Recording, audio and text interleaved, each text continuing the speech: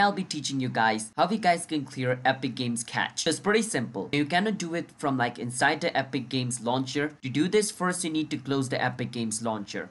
And over here on your Windows search, you want to search for this thing called run. Click on run. Once you open run, over here you want to type percent local app data percent. Make sure you type this word by word. Once you type this, click on OK over here. Once you click on OK, from over here, you want to find Epic Games Launcher. Search for Epic Games Launcher. Once you find Epic Games Launcher from over here, click on it. Once you open it, go inside the saved folder. From inside here, you will see the option called Web Cache. This is basically the cache of Epic Games. You can just delete it. Click on delete and delete it. Now the reason why my cache is not being deleted is because my Epic Game Launcher is running in the background. So make sure you close it and make sure it's not running in your background as well. Once it's not running in your background, you can easily delete this cache. So that is how you guys can delete Epic Games cache.